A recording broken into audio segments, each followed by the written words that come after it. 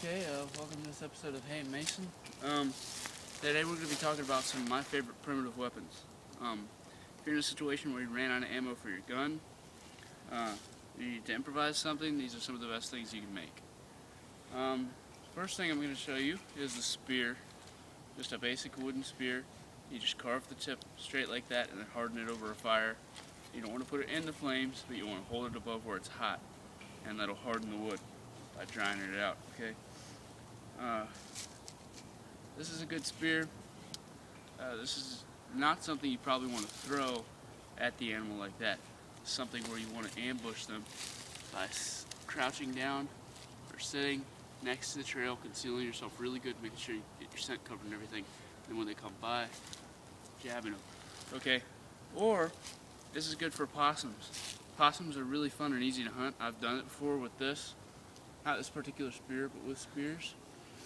You just go and walk around at night and listen for the possums. They're very quiet, and then you'll hear them, and then all you have to do is run at them, and they'll play dead, and stab them, okay? That's good for that. Alright, that's the regular spear. Now to modify it just a little bit, you can have a fishing spear like this. What I've done is split the wood 4 ways, and then jam sticks down in between to spread the points apart. And I carved each point to make it sharp.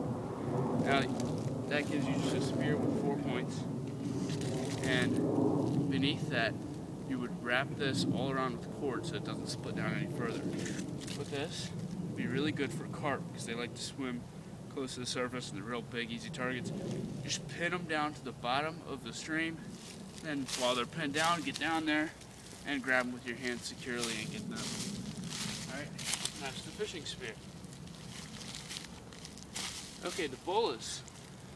And just to let you guys know, I'm not introducing to you any weapons that I haven't killed an animal with, because I wouldn't lie to you guys like that. This is a bolas, and this is 4 strands, and each of them has a rock tied in a little pouch. It's just regular fabric, just tied around and through, and has a rock in each one. You just swing it around, alright, and you let it fly at your target, whatever your target is.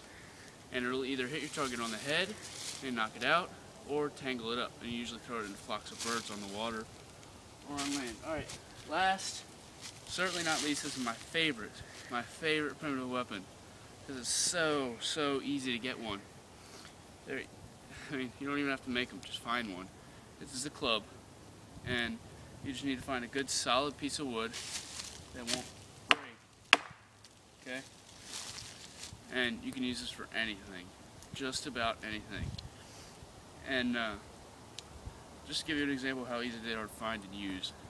One day I was walking, and I was just on a walk going up towards Walmart at my house, and I wanted to see if I could kill an animal along the way. I wanted to have a way to do it if I saw one.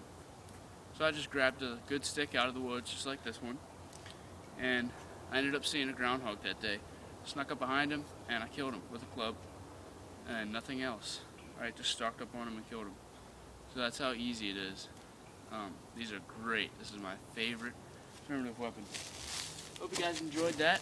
Like and subscribe below, and leave in the comments what you want the video to be about next Saturday. See you guys then.